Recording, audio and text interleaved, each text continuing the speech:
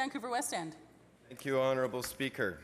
Today I'm honoured to recognize two vital organizations in the West End that represent the best in how we live and look after each other and how together we grow.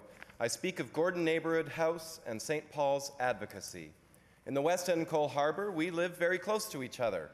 Walking across my riding, and most walk to get to work, you pass a whole world from condos to co-ops, lots of rental, with many immigrants, longtime West Enders, families, elders, students, and a great small business sector.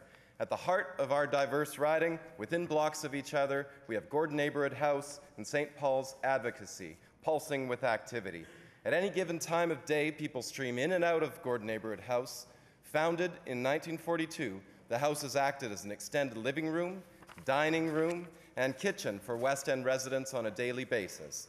From creative children's play to drop-in teen art, to an elders' lounge, to new immigrant supports and community lunches, the house nourishes people inside and out with its huge variety of affordable and free programs.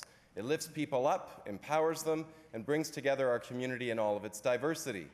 A few blocks away, just off Davie on Jervis, St. Paul's Advocacy, which was founded in 1995, serves as one of the few places where you can really believe no one is turned away and no problem left unheard.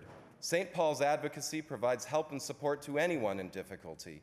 Incredible volunteers help people who are sometimes in the depths of despair have hope once again and get the support they need. From income assistance to housing to medical support, they make a real difference. Their homelessness outreach team supports some of the most vulnerable people in our riding get housing. Their unofficial motto must be giving people a reason to smile, as that's what they do and that's what they work for. These two organizations do so much with tight budgets coupled with a profound need for their services. Their inspiring volunteers make it all possible. Thank you, Member. Thank you to both Gordon Neighbourhood House and St. Paul's Advocacy.